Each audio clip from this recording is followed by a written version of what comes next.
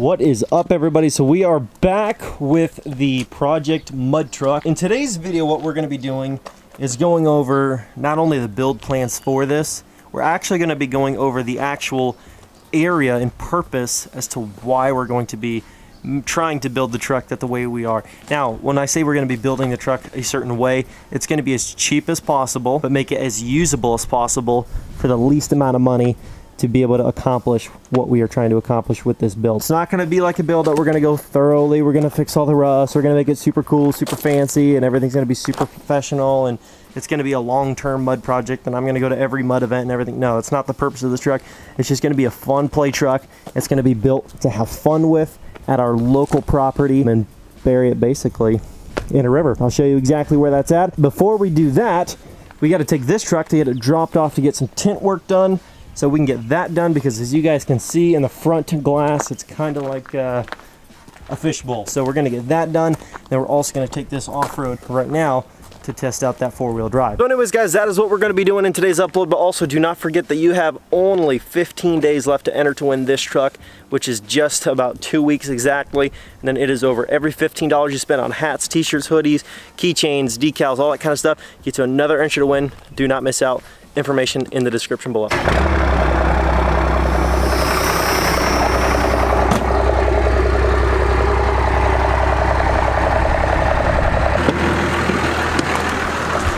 you guys haven't entered to win this truck yet, it is a beauty.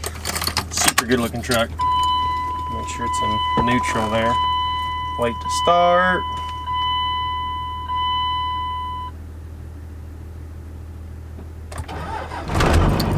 Fires up like a champ. This thing is clean all around. Engine bay, I mean, underneath, I mean, it's just a nice truck.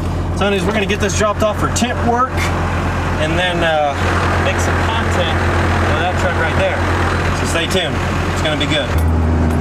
So I got my lovely fiance driving the first gen right now. And what do you think about this thing overall?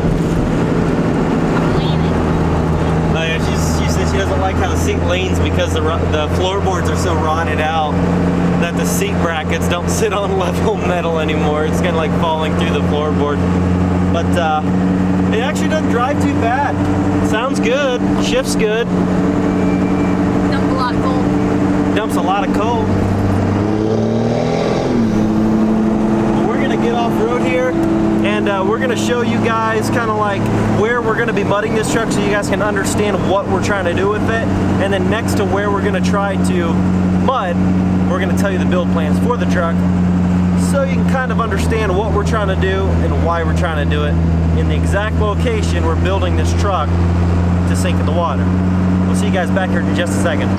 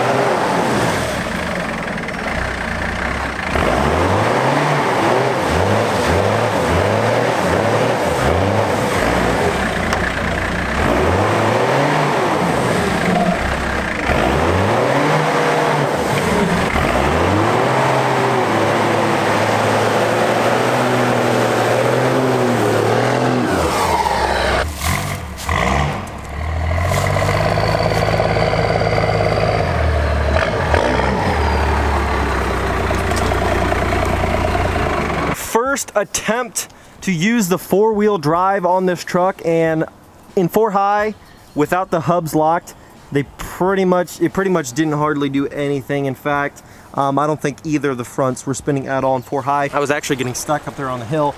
And then as soon as I got it over here, I told her we're gonna back the rears into this mud pit and just see if when I gun it with the front hubs, you know, with the thing in low, with the front hubs locked, to see if it would actually, you know, lock in and grab and go. And it did. I mean, it pulled it out of there. Now, the only downside to this truck right now in the way it's set up, the tires are very low on tread and they're a very cheap mud terrain. They're a Mastercraft and they're very low on tread life. So we're gonna go through the build plans for this truck, the concept of it, and why we're doing it a certain way.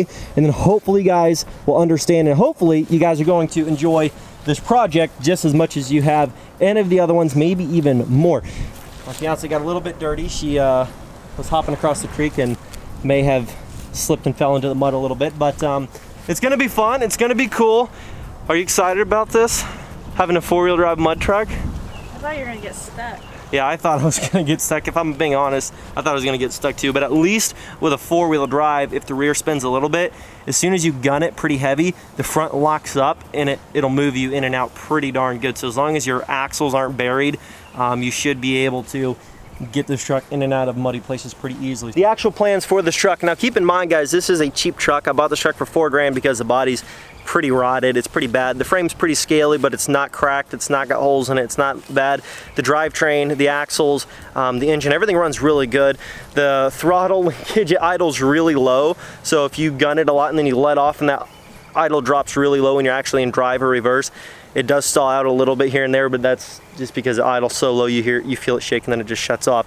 Not really much of an engine problem or anything like that. It's just, it's a throttle and the amount of fuel it's getting type of an issue. So in terms of tires on this truck, we're actually probably gonna go with a 30, I don't know, see, I'm still thinking about that, but we wanna go with something aggressive. I was thinking about Swampers / Boggers. You guys can let me know what you guys think, but I want it to be good enough to where we can get the truck in and out of this river over here with ease, and I'll show you what I'm talking about. So we've got this river right here, and right now it's actually pretty flooded, so it's a lot deeper than it normally is. But basically, the concept of building this truck is to be able to make it so it's capable enough to go through something like this. Now, I'll show you a little bit better. I'm gonna get across the creek here. I'll show you a little bit better the view. So basically, if we're gonna mud in this river, we're gonna drive right down into here, and we're just gonna go off into the water, and basically try to drive the truck out that direction. And the reason why we're gonna try to take the truck out that direction is because of the trees right there. If I need to winch the truck out, which I'm going to be buying a winch,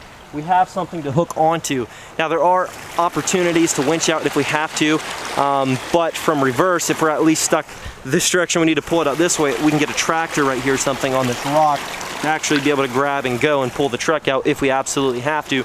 But we're hoping we won't have to do that with the winch on the front of the truck. And that's gonna be the next thing I was gonna mention. In terms of a winch on the front, we might actually have to get rid of the front bumper. And it's actually a pretty nice bumper, but I'm thinking about getting rid of the front bumper if possible and mounting the winch actually to the front cross member on the frame. And I'll try to show you guys what I'm talking about here. Most of you should know what I'm talking about. If you know anything about, you know, these trucks and trucks in general, there's a cross member up front here. And I'm thinking if I can find a winch that I can just drill holes through that and bolt it up to that, that would be great, and just run a remote into the truck so we can get it in and out of deep sticky situations if need be. Now to make the tires fit, if we're going to do 35s or 38s or anything that big, it's going to need some modification. Now that modification is going to be some cutting of the fenders, and before anybody makes a big complaint about it, the fenders already rusted out, and on the inside and in the inner wheel well liners, it's pretty bad. It's pretty bad, and so they're going to need replaced anyways. So what we're going to do in the meantime is get rid of these flares, and we're actually going to cut the fenders back a little bit further, and on the front, since these are going to be off, we're going to cut it almost to that light so that we can clear bigger tires, no problem. Just going to bend in those sharp edges so we don't cut any tires in case we have to get a little bit of a flex going with the truck and it rubs. But other than that, the back we're probably going to leave alone. Probably not going to need much cutting, and all that to say, I think it's going to be pretty cool. And since it needs a lot of new parts up there anyways in terms of panels and rockers and cab corners, I'm not that concerned about it. Now in terms of doing a hood stack, which was my original plan, and the reason I don't want to do a hood stack is because if I do an aftermarket intake, which we're going to get to, Actually, Reagan, if you could pop the hood, I'm gonna open the hood and try to show them what I'm talking about. And I wanna do an intake that comes out the side of the panel here, and then it goes up, and then it goes up the side of the cab, and the intake's basically gonna sit up here. And the reason I'm gonna do that is so if we sink this thing into the water and the water, you know, piles up under the wheel well liners or up into the engine bay, our intake is well out of the way from being in any kind of a, our intake is well out of the way from being any kind of an issue with interfering with other stuff. Now, in terms of the placement of that intake pipe and fishing it up there, what we might actually do is put the hole like here, and I know as funny as it sounds, with the hinge mounts and stuff right there, it would be pretty difficult to do that. So we might put the hole here with some PVC. We're gonna actually make our own intake and then run it so it's snug here with something threaded on each side to hold it up there to the panel. And then we're actually gonna run it straight back over here and then take that PVC and run it up a little bit and then fish it back up again, up towards the top of the cab. It'll be custom. We're probably gonna paint it black or something. It'll be cool. But it's gonna be cheap and effective, and it's gonna get the job done for what we're trying to do with this truck. Now, like I said, guys, this is supposed to be cheap, fun, and just pure entertainment. The engine bay is a little bit dirty on the truck, but it doesn't spray oil and leave giant puddles. So I guess that's a good thing. The reason I'm not going to do the hood stack like I originally wanted to, I'll share that, and it's a very simple concept and a very simple answer. I don't want to have an intake up on the roof there that comes up there, and then I have a hood stack right here, and then it's shooting smoke and barreling smoke right into the intake, and then it's just sucking it right into your turbo. So I think we're not going to do the hood stack for that simple reason. If you guys have any objections, let me know if you think there's any way I can get around it. But just for that reason alone, I don't think I'm gonna do it for that. After we're done with actually working on the truck, goal is to bring it over here and just test it out in as much mud as we possibly can after we get that winch on the front, like I said, and then just bury the freaking thing for some content. It'll be really fun and really entertaining. Just hopefully we don't get the truck so stuck that we can't get it out of the river. But I'm hoping that with the winch, we've got chains here, we've got tractors and bulldozers and stuff here. Worst case scenario, I think we're gonna be able to get the truck out. Now, all said and done, after we make all that content, we have fun with this truck for the next 2, 3, 4 weeks. What we do with it, I don't know. I might possibly sell it. I might possibly just gift it to somebody. I don't know. None of that is really set in stone. It's definitely not gonna be a giveaway truck. It's not that type of truck. I only do giveaways where people purchase stuff to enter if they're gonna be like super clean, nice condition trucks. Something like this, I wouldn't even consider. I would feel bad even if I gave it to somebody completely for free, no purchase necessary at all, like just gifted it to them. I would still feel a little bit bad because it's just rusted. And like, I personally, for a lot of people, that's an awesome, sweet truck, especially for a first truck. But for me, I just wouldn't want to give somebody something in that rough a condition just because I wouldn't want to drive it. And I feel like if I'm going to give somebody a truck, I should give them something that I would be happy to drive and call my own. But you know, everybody's different. Let me know what you guys think I should do with the truck in the comment section below when I'm absolutely done with it and I'm just ready to part with it. Should I gift it to somebody completely free, just pick a completely random person and gift them the truck with no cost, no strings attached, or just sell the truck and try to get out of it what I spent on it, or what? What do you guys think I should do with it? Continue this video here and we're gonna actually go off-road searching for a little bit more mud.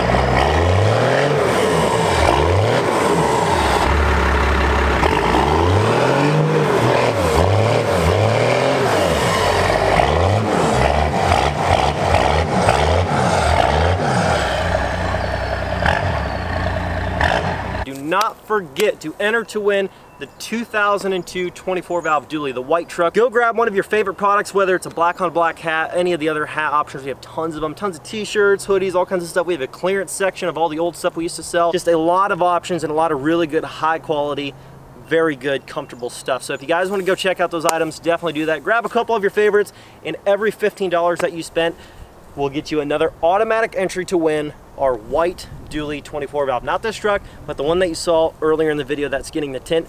That truck could be yours. In approximately 15 days, that giveaway will be over. So thank you guys so much for all the love and support. Leave a fat thumbs up. Comment down below what you guys think about this truck and the plans for it. It's already decently capable the way that it's set up now, but it does need some tires with some actual tread. I'm thinking some boggers, some, I don't know, 35s, 37s, 38s. What do you guys think? We'll cut the fenders and make them fit. It'll be really fun. So thank you guys so much.